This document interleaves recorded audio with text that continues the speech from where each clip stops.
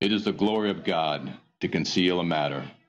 To search it out is the glory of kings. This is the Message to Kings podcast.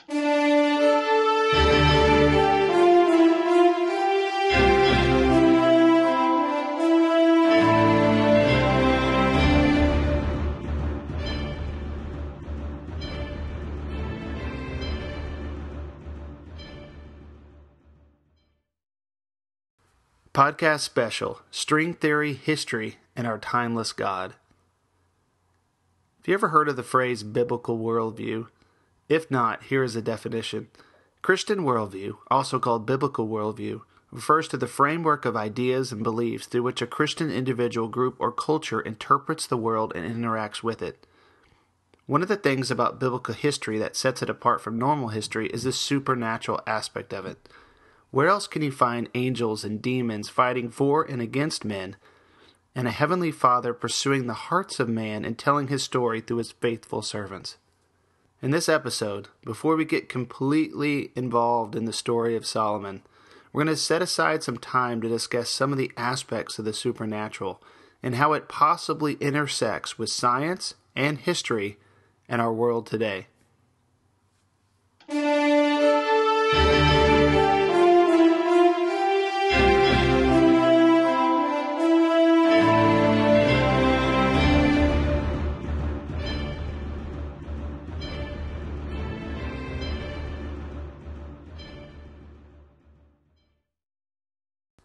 We see all through history a disagreement over the treatment of the supernatural in our lives. One of the best examples of this was the difference between the Pharisees and Sadducees during the time of Jesus.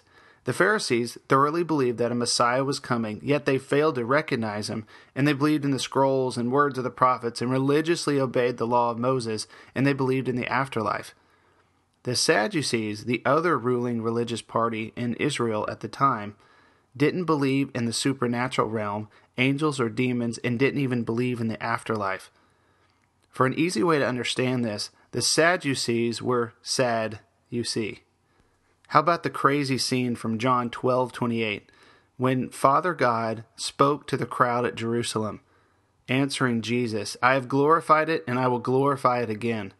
The crowd that was there said it thundered, others said an angel spoke. The spiritual, those with supernatural understanding, heard what they thought of as an angel. You've got to give them some credit for having supernatural understanding, but they just didn't know the true nature and source of the voice. Those who discount the supernatural gave the scientific answer of thunder. This could tie to those who discount the power of God at work today. This leads me to the cool definition of the supernatural. Not to sound like a Sid Roth TV ad, I looked up the word supernatural. I love the definition of the word supernatural. Here it is. The supernatural is that which is not subject to laws of physics, or figuratively, that which is said to exist above and beyond nature. So with all the shows today and the fascination with ghost or demon hunters, however you want to look at it, there's such a hunger for the understanding of the supernatural. The powerful definition of the supernatural amazes me. The supernatural is not subject to physics or exists above and beyond nature. Above and beyond nature, isn't that cool? Where God lives and reigns is above and beyond nature. And let's go further. God is above and beyond time and space as well. Taking this perspective, what about Jesus when he walked on water? He was supernatural, and at that moment in the Spirit was not subject to the laws of physics. He was above and beyond nature, yet he was existing in that moment in our timeline, in our physical reality. Did he materialize the water below him, or did he turn lighter than water? We don't know for sure, but what he did was beyond our understanding of science and nature, and we know it. Miracles show the power of God over the natural rules and science of God's own creation. Beyond this, the miracles, and into the realm of the supernatural, there is a theory in science which is called string theory. And it's really, really interesting when you think of it in the terms of history and our study of it. It's just a theory. Let me make that clear. It's still only a theory, but it has spiritual implications. Let me explain string theory. It declares that there is 10, some say 11, dimensions of reality in our universe. It gets really out there, but we can understand the basic first three. Imagine a box. There is height, width, and depth. That's the first three dimensions. The fourth dimension is considered time. The remaining 6 or 7 are really out there, and they relate to multiple dimensions. It's just a theory, and scientists haven't proven it out yet, but I love when science proves God. And I love how it supports our repeated theme of God being above time and space, for the heavens and heavenly realms would exist in the other higher 6 or 7 dimensions. On the gotquestions.org website, I found this write-up regarding the question, does the string theory have any connection with belief in God? Here is an excerpt from the write-up. Thinking about God living in 11 dimensions and interacting with the 4 we have access to is an interesting mental exercise. I might explain why we can't see him. An observer living in 4 dimensions can't see all the 11-dimensional form. Although, ultimately, God cannot be seen because he has chosen to be seen only through the eyes of faith. Hebrews 11:1. If string theory is true, it might also show how he can interact with the world in ways that we can't describe, thus called miracles. And if God can move freely through all 11 dimensions, it would illustrate how he can be outside of time. So let's take this thought further. Say we dwell in the first 4 dimensions within a timeline of history. In 2 Corinthians, Paul said he encountered God and went into the 3rd heaven. Could it be this is the later dimensions? Possibly darkness dwells in the 5th or 6th dimensions with the ability to come and tempt man in the first 4. God in his overwhelming power dwells and has access to all the remaining dimensions. This is all too interesting and all too more powerful to consider the sheer limitations God placed upon his Son for him to come to earth to live as a humble, weak human and to die on the cross. That Jesus, who is above time and space and nature, was willing to die on the cross is a staggering consideration. If this doesn't make you think Jesus is just totally awesome for what he did for you and dying on the cross for you and me, let's go further. Discuss the power that Jesus surrendered to die on the cross. God is omnipotent, all-powerful. Going through the battlefield victories over dark forces we could do, but how about these verses? Job 9:4. He is wise and hard and mighty in strength. Who has defied him without harm? It is God who removes the mountains. They know not how, when he overturns them in his anger, who shakes the earth out of its place, and its pillars tremble, who commands the sun not to shine, and sets a seal upon the stars, who alone stretches out the heavens and tramples down the waves of the sea, who makes the bear, Orion, and Pleiades, in the chambers of the south, who does great things, unfathomable, wondrous works without number.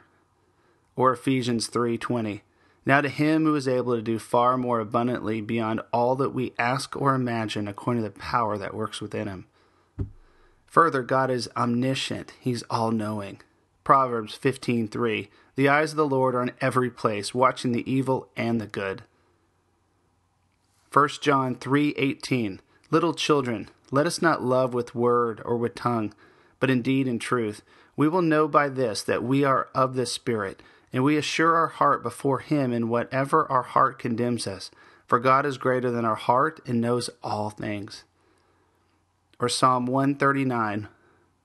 O Lord, you have searched me and known me. You have known when I sent down and when I rise up. You understand my thought from afar. You scrutinize my path, my lying down, and are intimately acquainted with all my ways. Even before there is a word on my tongue, behold, O Lord, you know it all. You have enclosed me behind and before, and laid your hand upon me. Such knowledge is too wonderful for me. It is too high. I cannot attain to it. Now we arrive at omnipresent. This one's freaky to me because God is everywhere. My only explanation for this really can be the Holy Spirit. How about these verses? Psalm 139:7. Where can I go from your spirit? Or where can I flee from your presence? If I ascend, you are there. If I make my bed in Sheol, you are there. You are there. If I take the wings of the dawn, if I dwell in the remotest part of the sea, even there your hand will lead me, and your right hand will lay hold of me. Or Jeremiah 23:24. Can a man hide himself in hiding places so that I do not see him, declares the Lord? Do I not fill the heavens and the earth, declares the Lord? So far we've covered how God is above time and space and nature, and all-knowing, all-present, and all-powerful. Come on, God is outrageous. So I'm getting really excited with these thoughts. All right, this is making me joyful to know that my God is so awesome, that He's beyond our understanding, our dimensions, and beyond our dimensional understanding. Maybe this is why I love history so much, because history is a taste of the heavenly perspective. God is omniscient and can see everything at once, our past, our present, and future at once. We are limited within our time, but are we? We live in the present and can see our present reality only, but if we study history, we can see the past like God, albeit within the scope and accuracy of our study. One would say that we are totally limited to only our present, and then again there's the study of the past. But this is not completely true either. Just as the study of the past is history, we can forecast our future with predictions and models and apply the study of the past, but this is very limited. The only certainty of the future is the taste of it that God leaves us through His prophets. Just as the study of history is the past, the study of the future is prophecy. Take the prophecies of the future that haven't been fulfilled yet, like the Magog invasion of Ezekiel 38 and 39, which hasn't been fulfilled yet, or take any of the crazy prophecies from Revelation, or just the end of the book with the New Jerusalem coming down from the heavens. These words have not been fulfilled, but they will because God has spoken them from His perspective. When we read these prophecies, there's a quickening in our bodies because we're tasting in the heavenly perspective outside of present reality. So now that we have arrived at the concept of prophecy in the Bible, I've got to share a study done some times back regarding the accuracies of the fulfillment of the prophecies of Jesus.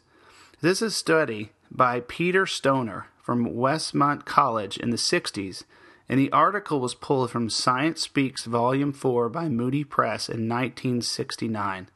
Here's an excerpt from the article. Professor of Science at Westmont College, Peter Stoner, has calculated the probability of one man fulfilling the major prophecies made concerning the Messiah. The estimates were worked out by 12 different classes representing some 600 university students. The students carefully weighed all the factors, discussed each prophecy at length, and examined the various circumstances which might indicate that man had conspired together to fulfill a particular prophecy. They made their estimates conservative enough so that there was finally unanimous agreement even among the most skeptical students. However, Professor Stoner then took their estimates and made them even more conservative. He also encouraged other skeptics or scientists to make their own estimates to see if his conclusions were more than fair. Finally, he submitted his figures for review to a committee of the American Scientific Affiliation. Upon examination, they verified that his calculations were dependable and accurate in regard to the scientific material presented. Now we pull from a summary of his work found on the net. For example, concerning Micah 5:2, where it states that the Messiah would be born in Bethlehem. Stoner and his students determined that the average population of Bethlehem from the time of Micah to the present, then they divided it by the average population of the earth during the same time period. They concluded that the chance of one man being born in Bethlehem was 1 in 300,000, or 1 in 2.8 to the 10th to the 5th power. That's 5 zeros. After examining 8 different prophecies, they conservatively estimated that the chance of one man fulfilling all 8 prophecies was 1 in 10 to the 17th power. That's 17 zeros. To illustrate how large the number 10 to the 17th, a figure with 17 zeros, Stoner gave this illustration. If you mark one of 10 tickets and place all the tickets in a hat and thoroughly stir them, and then ask a blindfolded man to draw one, his chance of getting the right ticket is 1 in 10. Suppose that we take 10 to the 17th power silver dollars and lay them on the face of Texas. They cover all the state of Texas 2 feet deep. Now, mark one of these silver dollars and stir the whole mass thoroughly all over the state. Blindfold a man and tell him that he can travel as far as he wishes. but he must pick up one silver dollar and say that it's the right one. What chance would he have of getting the right one?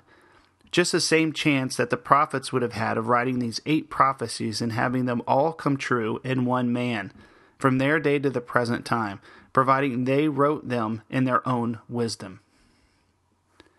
Convinced God is awesome and that his words are outrageous? All right, now I'm getting crazy excited. That's our God, the impossibility of God. Isn't that amazing? The only explanation I can give for that type of 10th to the 17th power explanation of the prophecies is that God is above time and space and nature, and he's all seeing, and he's all knowing, and he's all powerful. Along these lines, my 4-year-old daughter has this thing about those little tiny Gideon Bibles. She loves them. She has about 5 different color ones in her room. She has this game, and she brings me the Bible and randomly turns to a page, and she tells me to read. Another day, because I just love reading the Bible, and I was in her room, I took this little Gideon book and opened it to the first page. And you know the one, this is the first page before even the table of contents. I read it, and it was amazing. And I'm going to read it to you, and check this out. Don't know how the Gideons came up with these powerful words, but they summarize the power of God through his word.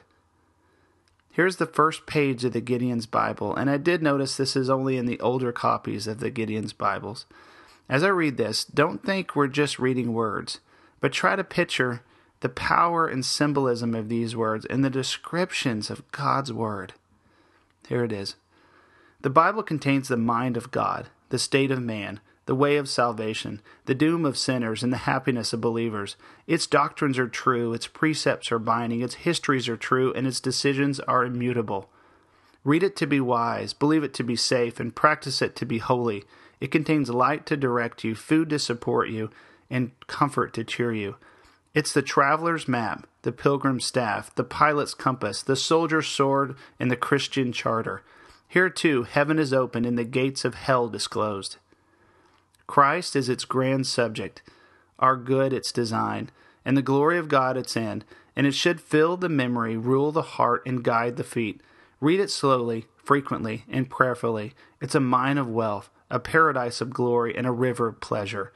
It's given you in life will be opened at the judgment and be remembered forever. It involves the highest responsibility, rewards the greatest labor, and will condemn all who trifle with its sacred contents. Convinced yet that God is awesome? Come on. If I hadn't read the Bible before, I would definitely be curious now. If I hadn't submitted to the Lord, who is all-powerful, all-seeing, and all-present, I would definitely be curious now. If I hadn't acknowledged the God who is above time and space and nature, I would definitely be curious now. And then for the history lover, and that God was and is and will continue to be above our boundaries of time, I would be curious. God, we ask you, like you stated in John 14, that you would come and dwell with your believers. I don't completely understand it, and you asked us to pray on earth as it is in heaven. I don't fully understand that either, and I think few do. God, you said in Ephesians 2:4 that we dwell with Christ in heavenly places. I don't understand this either, Lord. But God, you did declare that those who seek you will find you, and those who ask will receive, and knock and the door will be opened. Reveal yourself and increase our understanding and our wisdom. God, I pray and ask you to reveal yourself to myself and to those who listen to this podcast.